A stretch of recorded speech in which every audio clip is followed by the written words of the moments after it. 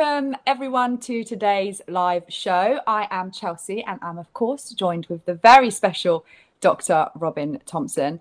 And in today's video, you are going to watch us discuss 5 common reasons women experience breastfeeding complications. I suppose we could say, Dr. Robyn, birth and breastfeeding complications. And of course, you have the unique perspective and understanding because this is the basis of your PhD, right? Yeah, that's right. Yeah. So we are very, very excited to share these 5 common complications and reasons with you so that hopefully you can make informed decisions and hopefully learn more and let this be the basis of your journey as you embark on this very new transition in your life. How exciting. So if you are pregnant, let us know. When are you due? We love hearing from you guys. Connect with us. Share your experiences as well as we go through these 5 common reasons. So number 1, Dr. Robyn, is understanding the power of preparation during pregnancy. I mean, we have so much to say on this topic, don't we? Yeah. Where do I start? Well, I start way back, right in early pregnancy. Preferably even, if you're interested, looking at things earlier, but certainly in pregnancy, and especially first-time pregnancy, because once you've had a baby, you have that little bit of experience, or a lot of experience, not a little bit. You have more experience and knowledge over that time. But certainly, first-time pregnancy is very important to gather as much information that you can so that you can be encouraged to be strong about what your needs are and how you are treated, because the systems at the moment are controlling women and their time. Labour and birth is timed in a set times. Gestation is a set gestation almost now. It's gone from what used to be 38 to 42 weeks, then averaged at 40, and now there's a lot of intervention at 39 weeks, sometimes before. So, and there's just a paper, I haven't read it in detail, but a paper come out about the increase in interventions in private hospitals with private obstetricians. So I think, there's a lot of things for a woman to consider when she's pregnant, so that she's not at the last minute trying to deal with the things that may occur along the way, that she's in control, that she's strong, and that her advocates, the people around her, her partner, are strong with her. We don't do the prenatal preparation like we did, years ago. We just don't do it. And if we do it, it's more a programmed thing, whereas every mother and every baby is unique. So that mother knows more about her, each mother knows more about herself, and her instincts, her maternal instincts are really alive and well about herself more than anybody else does. And that's always such a powerful message whenever we do speak to women within our community. It seems to be the first thing that really resonates with them is how that we're already empowered as women. You've taught me that, but they really feel like they can tap in to that empowerment, that self-confidence, to just trust and be guided by their beautiful internal instincts. And they really work, don't they? We know. Yeah, one of the common things in the system is there's a lot of coercion goes on. So then they start to engage with fear, because that creates fear. The coercion takes away their maternal instincts in a way, suppresses that and takes over. So there's, a whole change goes on for them to struggle through what they need to do, or what they choose to do, or whatever they would like to do. There's no rules really, except in a situation where someone does have a medical illness, or there's an urgent or emergency situation. Other than that, it should be the woman's journey, not everybody else's journey. And it's so true. I feel like anyone watching can relate to that at some point along that journey, whether that's during pregnancy, during the labour and birth process, the following postpartum period, or even following after that. I feel like coercion is a very big, impactful thing that happens to us as soon as we become mothers, really. Everyone wants to give their tidbit of advice, don't they? So Absolutely. Yeah. you talked about having a strong advocate, Dr. Robyn, and the importance of that alongside education and preparation. I suppose this could be included in the birth plan, a way to communicate your wishes. Yeah, it can be, yes, and it's her journey, and we are very privileged to be sharing her journey with her if we are working with and beside her. But if we are dominating her, if we are coercing her, if we are not providing her the time that's required or the space and the place that's required for her, then we interfere with the whole of her unique self, her emotional state, her psychological state, her anatomical ability, all of those things are interfered with if we don't listen carefully, if we don't see her body language, watch her facial expression, and we just gently work with her, not under pressure. And that's a problem in the system. Some of the professionals who are genuinely keen to be with women is flouted in a way because they are under pressure to do what the system tells them to do or what the organisation tells them to do. And that systemisation is absolutely damaging normal birth, normal progress of labour. You know, the beautiful physiology of that woman's body is doing it. And sure, she might need help along the way, but it's how we gently provide that assistance for her. Oh my gosh, absolutely. I so wish I had known more during my pregnancy. And of course, you can go to the local antenatal classes, breastfeeding classes. But like you say, they have to follow their policies, their procedures. There's a checkbox that needs to be ticked always. Of course, they have a job to do. And when there's so many of us, when population is so high and there's so many in and out, it does become a process, as you say. And you have that experience of working in both hospital. You did run a midwifery unit for several years. And of course, then you did run your own private home birth practice as well. So you're talking from not only an area of passion, but of really, really well-known experience too. Yeah. And look, it would be less intervention if more women were able to birth at home with a known midwife, right? With their chosen midwife even. That is financially viable for them. So, you know, when the governments are paying out big money for all the things that they do, we won't go into the politics, they should be also providing funding for women who are preparing and loving and giving birth to the following generations. That is perfect when we do that. So, or a woman stays at home with her midwife and transfers in if she chooses when she's ready, or transfers in if there's a need to do so with her midwife.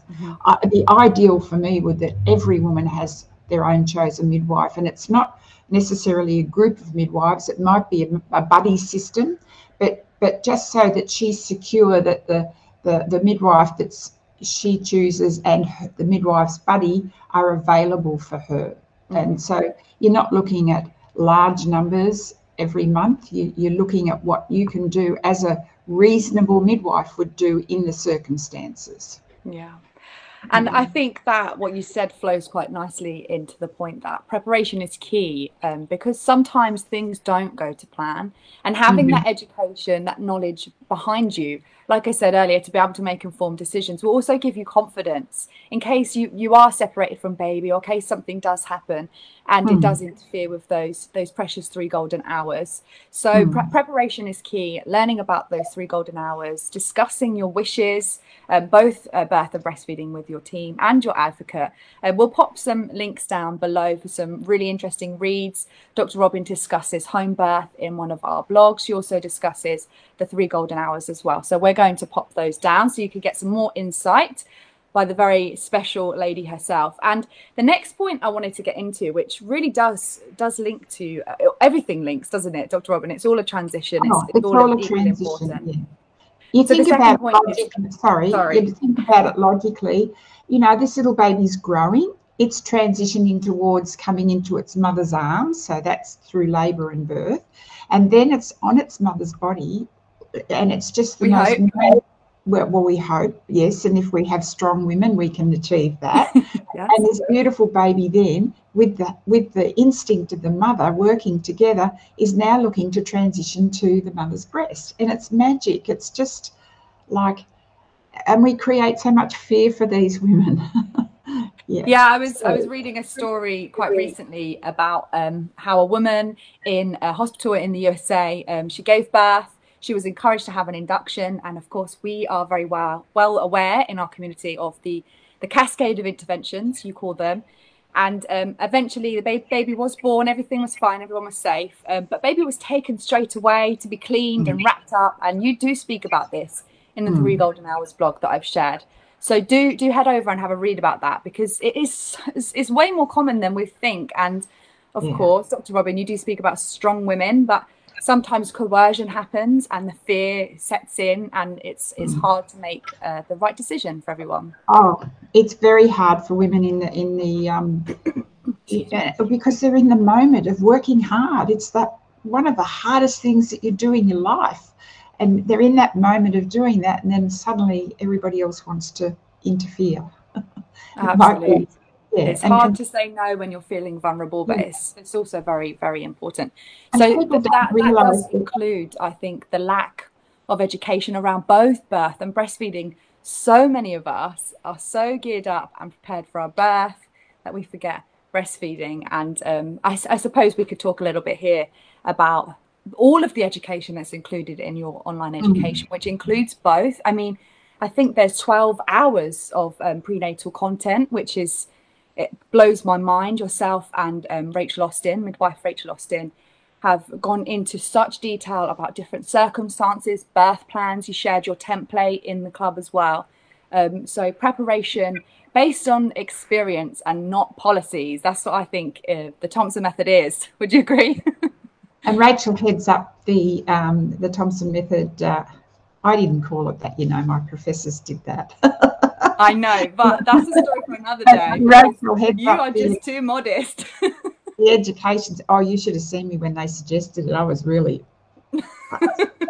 I'd have loved to have been a fly on that one. Rachel heads up the education part of it, the practice, and she backs me. She's my buddy, and I'm her buddy, and we have Sarah and Kelly as well. They're now the Wonder Woman team, you four, I think. Yeah. And this will grow in time, where there'll be more beautiful women being available for other women, and working through things. Yeah, and for those that don't know, Dr. Robyn is referring to the Breastfeeding Academy. It's a very exciting time, excuse me, for us at the moment, because we have launched, Dr. Robyn herself has launched the Academy alongside Rachel, Kelly, Sarah, and we hope to see many, many qualified Thompson Method professionals out there with you ladies in the near future. So lack of education and preparation for birth and breastfeeding.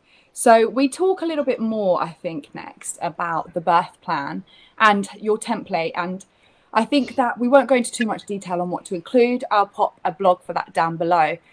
We've spoken about this in detail before, haven't we? And why is it important to have a birth plan, and why is it important to include breastfeeding? Well, it gives it provides the unique woman with things to think about that might be reasonable for her.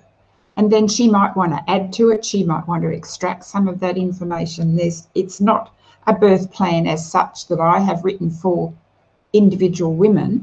It's a document that I've written to help women think about what they might need, and then they'll add what they need themselves. And what comes to them instinctively, all of that information helps them, guides them, and then their brain is thinking, oh yes, and maybe. And so one of the important things for me is understanding the law where you live and the law of consent, because so many women have things done to their bodies and to them that are very questionable, but they don't need all those things. So if they understand and they learn about the progress of labour, and they're right there with the midwife who understands all that too, then and hopefully somewhere along the line there'll be the graduate midwives and the student midwives beside an experienced midwife as well, so that we're passing on that knowledge.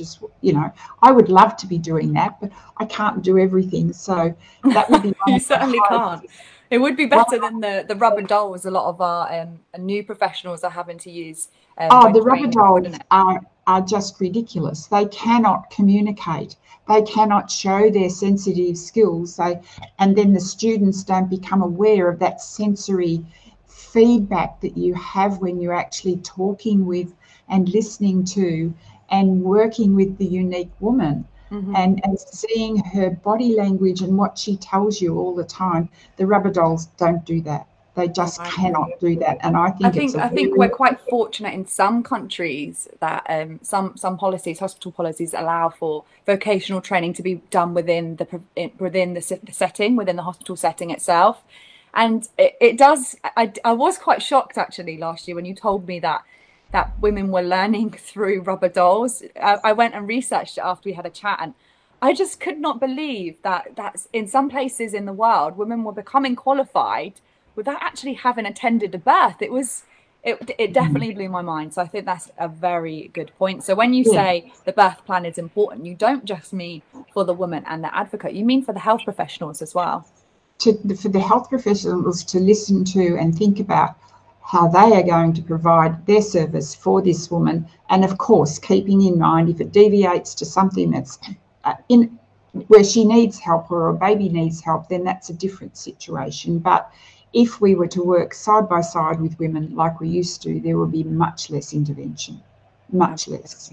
Absolutely. Yeah. So understanding then those 3 golden hours, Dr. Robyn, you call the first breastfeed the 3 golden hours, and you have some key principles of the Thompson method that allow this precious time to roll smoothly. Would you like to talk about just a few things? I know there are so many more than a few things, but just a few things that would help a woman achieve those 3 golden hours. Well, in my research, one of the major problems for women having breastfeeding complications was interference with the mother and the baby to start with, separating the mother and baby, and then interference or interrupting the first breastfeed.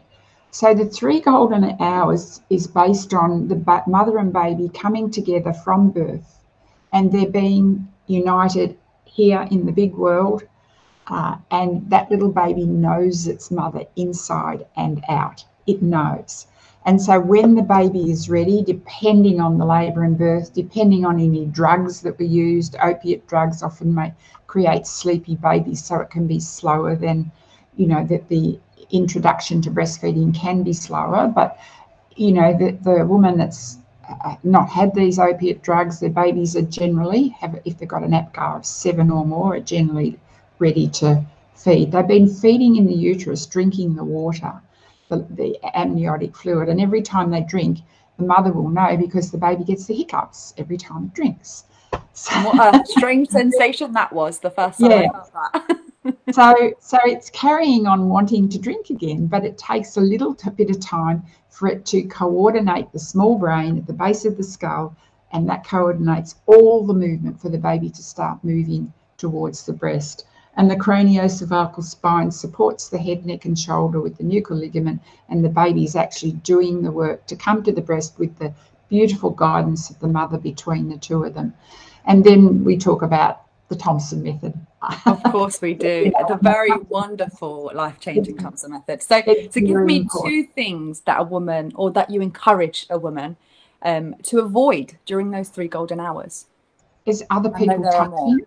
Other people touching, anybody taking the baby, no, and not unless that baby absolutely needs it. Not to rub the baby, not to dry the baby, just cover the baby with a warm wrap and leave the baby with the mother and just observe. You don't need to touch. If the lips are pink and the baby's moving, and every now and then, might turn its little head, whatever it's doing, but the mother knows. So don't interfere with that. That's the worst thing you do. It doesn't matter whether the woman's had a cesarean section. Don't cut the cord. Let the cord flow till it stops flowing. And that means the baby's had its full nourishment of the mother's blood, the exchange in the blood, right up until the cord then is beginning to close down. The blood vessels are closing down. That's very important too. So from the professional's point of view, it's time and patience. And of course, when there's something happening, they often don't well, they can't sometimes. It just depends what the situation is. But the least that we interfere with the beautiful mother and her baby, the better the outcome is for the big picture all over when this little baby's ready to feed. And then the little baby feeds frequently at its leisure for about 2 to 3 hours. Look, there's no set time. It's just to give the time that's required rather than to pack this mother up and transfer her off and whip her through the system. It's all about. And of course, one of the important things that I did not know during pregnancy, or didn't know to implement during those 3 golden hours, was to avoid those forceful techniques. Of course, going into this, I mean, this is the basis of your PhD. And since myself going through academy, it is mind-blowing, the stuff that I've learned from you, and just understanding how the baby's oral anatomy works, and everything makes so much more sense. It's definitely been a light bulb moment for me. But without going into that, because of course it would just be impossible to explain in one session. I can't explain it here, but it would have. We have no right to touch a baby, especially by a small brain. We have no right to touch a mother without her absolute legal consent. We don't touch her body. Many of us don't know that. I think you feel so vulnerable. You're probably laid down somewhere. You've been through what is the biggest moment of your life, as you said earlier. And someone comes in and they walk. And you've said to me before they should ask, but I found in many cases, and in my own case as well, I wasn't asked, it just sort of happened. So why should we avoid those forceful techniques, and why should we avoid being handled?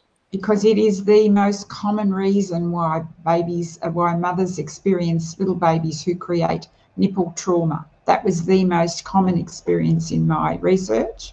And then the next was mastitis and engorgement around the 3rd, 4th day, breast engorgement rather than full breasts. So there's a whole general transition of the process that goes on. And you know, if you understand it, it's much easier because it's all part of the milk production as well. So the maternal hormone release is created by the baby. It's increased once the placenta's born. You know, the placenta is just the most magic. It's just incredible. And then there's the contracting uterus, because now it's gone. It has to contract to reduce the bleeding. And so I remember when we had a chat a few months ago, just before Christmas, about the power of the placenta. Actually, I'll pop that one down below as well. That's one of my favourites. You explained how it works, the transition, and the importance of that first breastfeed in the role of birth at the placenta as well. So we spoke about lotus birth and lots of other really interesting things as well. And the baby is helping with the contraction of the uterus, so that helps stop the bleeding and is increasing the hormones by feeding, and that's what starts the production of the milk. The baby will transfer colostrum in the first few hours, but the next 3 days the baby's building up milk volume, and that's a process the baby needs to go through with the mother. And often we interfere with that because we keep wanting to give the babies powdered milk, thick powdered milk. And if you just have to be patient, observe carefully and watch what's happening, because there's all this emphasis on weight loss, and the weight is normally lost from birth for about till the milk volume peaks around about day 3, day 4, and then once the milk volume peaks, there's the pickup time. I agree. And I think going back to point 2, we'll bring that up again, the lack of education. We could also bring that into there, the lack of education and understanding of how your body works to produce that precious liquid gold, and the transition from colostrum into breast milk. I mean, Dr. Robyn, you explained this so beautifully in the education. It's really helped women to understand and have confidence and understand baby's cues in knowing that their baby is getting enough, and if and when, or if they're not getting enough, what to do and the stages of that in the best way for their breastfeeding journey. So I think that's very, very useful information. And a mother mammal and her baby, human mammal, doesn't matter what mammal, are wanting to survive. So survival means they're activating all the skills that the newborn has, all the skills that the mother has. And when they're activating that, that's that primary time of learning to survive outside the warmth and the comfort of the uterus. Yes, they have to leave that cocoon at some point, don't they? Yeah. Okay, so let's see who's with us today. We've got some comments coming in for you, Dr. Robyn. We've got Janti. I hope I've said that right. She says, "Hi, Rob." Is that Janty Blair? That's right. How do you remember all these names? Oh, Hi, Janty, darling. Thanks for watching. She really does remember everyone's name, guys. It's impressive. Janty is we've got some others. Sorry, Robyn, I lost you there. Yeah, I know. Janty's a beautiful colleague of mine and has been for a long time. So, yeah, welcome, babe. Yes. Hello. We love it when we have Robyn's colleagues and friends. Wow, I'm very surprised. Yeah. We have lots of people watching. We have our very lovely Ronelza. She said my two favourites. Ronelza's tandem feeding currently a 3-year-old and a 5-month-old. I hope I've got that right. She is also a member of our club. Well done. Oh, you should be very proud of yourself. She's a wonderful lady. Proud. Yeah. So we've got someone shouting out to Rachel here as well. We've got people tagging. If you're pregnant, let us know. Congratulations to all those pregnant ladies watching or breastfeeding women. Everyone else is still talking. We've got some women sharing their experience. She's trying with breastfeeding with a newborn baby. So I'll reach out to you after, Lauren.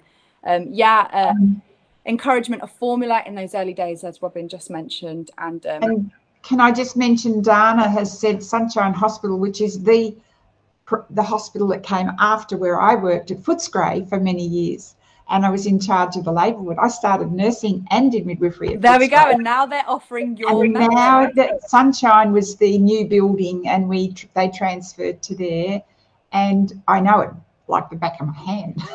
Yeah, I'm happy that it's offering the Thompson Method. Thank you, Dana. I didn't know that. So many hospitals are sharing the basic principles of the Thompson Method. But if you guys want to know more, or if you want to share more with your professionals, head over to the website. There's a link at the bottom of the screen running across now, the thompsonmethod.com. And of course, there's the online program as well, which has a wealth of information surrounding birth preparation, breastfeeding preparation, and just so much more. Older babies. There's a professional program in the academy as well. So do give me a shout if you have any questions. And Dana, thank you for reaching out. It's nice to see Robyn have a smile on her face when she reminisces about her time. Well, they're all my days back there when I was a cheeky young nurse and and a beautiful young nurse you were. And thank goodness that was your journey. You always say it happens. Yeah, and I had beautiful people around me, like my colleagues, like Gillian and Gillian Cordell, and there's so many beautiful people that I was into. Jenny Belnaves, a whole lot of people. Like, I can't tell you them all off by the top of my head, but I bet you could if you had a minute. You do have. If I had time, I could. Yeah, I was very, very, very blessed. Honest, very blessed. Debbie Black was then in charge of the 250 staff, I think, roughly, if I've got it right, of the neonatal intensive care unit at the Royal Women's, and we'd worked together for years, and oh my goodness, and she did some amazing things with those little babies in the NICU. She had them out on their mothers even when they were on the CPAP machine. So the Thompson Method at its very core, from your personal experiences and relationships with all these wonderful women and men that you met along the way in your journey. So thank you so much, everyone, for watching. We hope you found it helpful. And have we finished? Always. I mean, did you enjoy this one, Rob? Was it good? It's hard to match up our time zones for those watching. Robyn usually misses dinner. I usually miss breakfast, but we do enjoy our chats, don't we? We do. It's always fun. But do like and share the video. Share it with your loved ones if they're pregnant, expecting a baby. Spread the knowledge as far as we can get it, so that that the Thompson Method can reach women far and wide across the world. Robyn, any last words? Thank you, everybody. Love to all of you in these difficult times, and spread our love everywhere, because midwives can be really good at that. And there's so many people in distress at the moment. So just send the messages in the way that's best for you, to nurture those people that are in distress. Absolutely. And love all the mothers. If you're a midwife, you just love and nurture and care for and be beside, and make sure you're with them, really with them, and that will be the best that'll be the best that your midwife can do for you. She'll be right there with you right through every moment, and that's very precious. That's beautiful. And there you go. Robyn Thompson, Dr. Robyn Thompson, and her beautiful finish. Thank you so much, ladies. We hope to see you soon. Catch you next week, Wednesday. Bye, guys. Love you, Chelsea.